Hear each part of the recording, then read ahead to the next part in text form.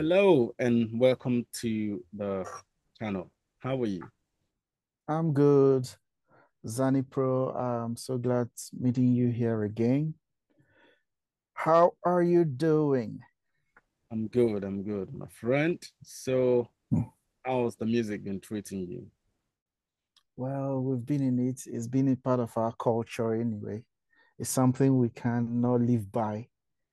We sleep, we wake up with music, tweaking and listening and reviewing and producing. It's becoming a norm to us, or let me say it's the norm for us producers. Okay, that's great. That's great. Yeah. We move on. Can you tell the viewers a little bit about yourself? Okay, my name is YUNGRØC. I'm a music producer and mix and mastering engineer with over 20 years of experience in the industry and entertainment industry. And also by education, I'm a microbiologist. But that is out of the way for now. We are producers. So Young Rock is your friend and someone you can always, run to when you have issues that are 100% audio related. And I have to do the best of my, with the best of my knowledge, educate, correct, and lead when it comes to audio engineering. That's great. So, Mm. you tell us how you get into music production and Yeah, actually, music, I wouldn't say music runs in my family, but I would actually say they introduced me into it. Like I could remember at the age of 3, 4, 5, and 6, all my birthdays were celebrated with either a toy keyboard, piano, or some music jukebox, or something so related to music every now and then. And when you raise a child in such a manner, and when he grows up, he maintains that manner, you know. So my parents actually didn't know they were actually leading me into becoming a music producer or a music lover or a songwriter and performer. They presented me with gifts of musical instruments, musical equipment every now and then. I celebrated a birthday each year. I still remember I had this jukebox that when you wind it, and place it somewhere, it will be playing some marimba notes while a lady will be dancing left, right. I don't know if you know those stuffs. Yes. So that was it.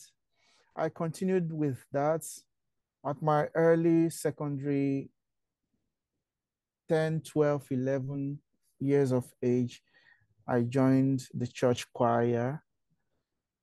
As a young man, I joined the church choir. I started from there.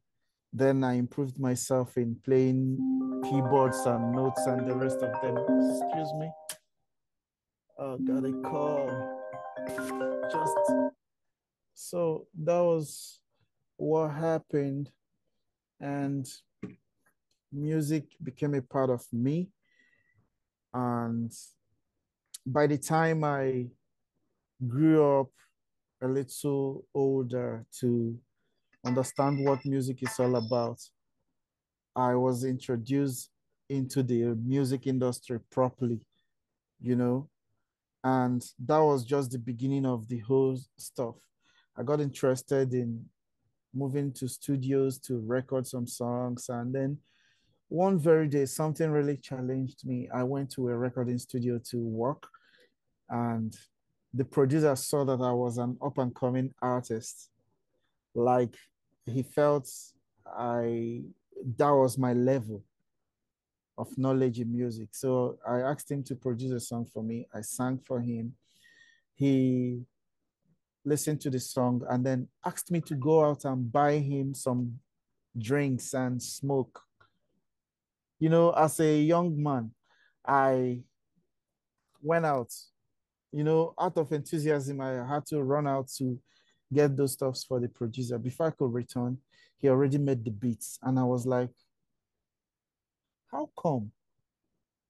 He already made the beats and then asked me to go into the recording booth. I can't forget that. When he asked me to go to the recording booth, I went to the recording booth. He recorded me one straight take. When I mean one straight take. And that was it. Just one straight take. And he asked me out, then loaded Autotune. And my voice changed and he wrapped it up under 1 hour, gave me the entire song and asked me to go. I wasn't satisfied with the whole thing. I was totally disappointed. I went home, I sat down, I was thinking around it. And what happened? I told myself, I'm not going to let any producer produce my song again. And that was my biggest motivation. Right. I took it upon myself. After the university days, I had to go into music production. Like I went to the school to study again. And then I came out with my diploma and certificates as a music producer and sound engineer with mixing and mastering all added to it. And that was just the beginning of it. And ever since then, I haven't stopped. Ever since then, I've been on the moving train, like getting better and better and better over the years. And today I can tell you, people from UK, people from all over the world, Australia and US are already sending me jobs to mix. And I think I met you, I saw you at EngineEars too, EngineEars too. So we are there together. Yeah. Like AI and, into music production. Yeah. The advent of AI into music production is good. I wouldn't lie to you.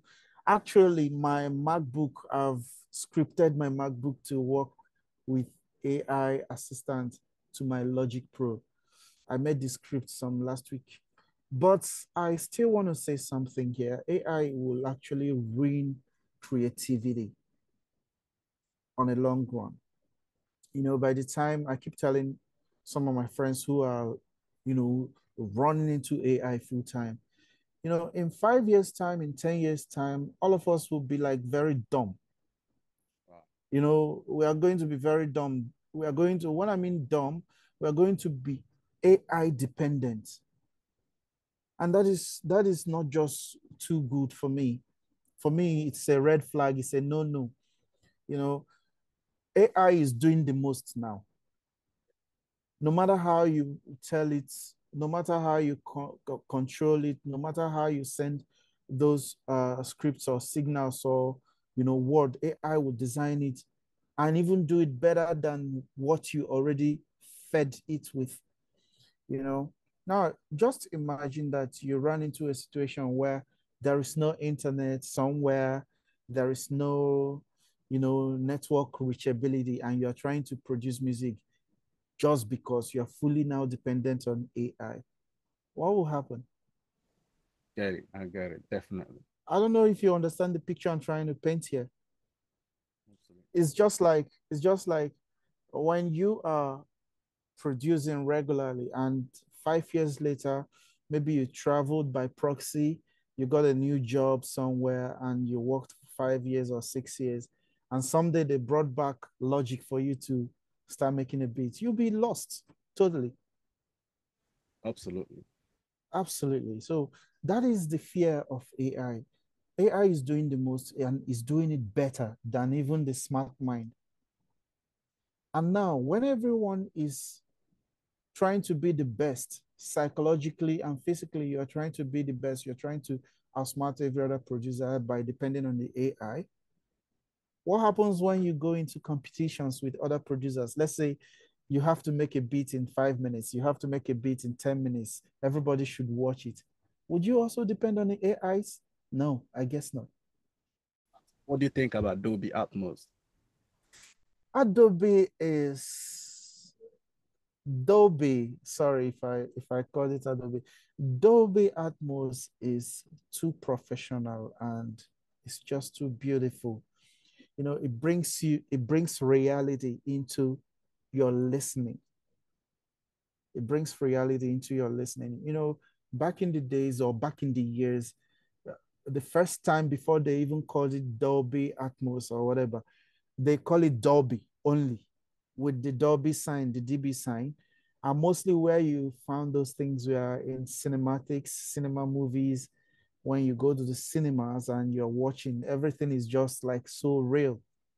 Now they're bringing it into the real music, and it's very, very interesting to have it around. Cool, cool. What's your take on the current music trend in general? Yeah, music trend in general. People are no longer doing good music these days, and it's a very sad situation. You know, I always make references. Yesterday, I was playing some old songs, 2020, 2000s, 1999 music with some other artist, and he asked me a question like, where are these writers? How do they think before they write? Like when you're listening to most of those songs, you figure out that they write what touches you when you're listening. Yes, but in today's music industry, everybody wants to, you know, either you're mumbling, either you're following the log drumming patterns, either you're following the advent of 808 is almost going off. Now it's log drums and log drums and log drums. When you go to the clubs, if you spend 1 hour in the club, you're only hearing log drums here and there. I mean, I don't think it's a cool thing, but it's nice. They are keeping the industry, you know, alive. Yeah. That's cool. Well, like you said, Yeah. things come and go, so we will see how Yeah. it will last. We just have to see how far it will go. Absolutely. So my last question would be, what advice can you give to an up and coming music producer or someone that wants to be a mixing engineer? All right. My very best advice to up and coming mixing producers and engineers are they have to apply patience because this whole business is not an overnight success syndrome business. You know, you need to learn the tips, you need to learn the tricks, you need to be patient enough to, you know, understand the front and back of the business. You know, for example, a lot of people don't even know that when they do some jobs, they should be placed on royalties. A lot of engineers don't know that. So these things are what they need to do to hone their skills up. Patience is a virtue. They should learn and learn to the end of it. Let them not depend on the AIs to get quick jobs done. We spent a lot of times tweaking knobs here and there, knowing what the sound is all about, trying to figure out why this is a high frequency, you should place the high frequencies on, 6 and start tuning the cues here and there. All involved a lot of patience, and we applied it. So my advice to them is to stick to their games, be patient enough to learn the in and outs of engineering and audio technology because it's very important. Then the sky will be their beginning. Absolutely. There you go, guys. Thanks, YUNGRØC, for the insight. Thank you so much for having me.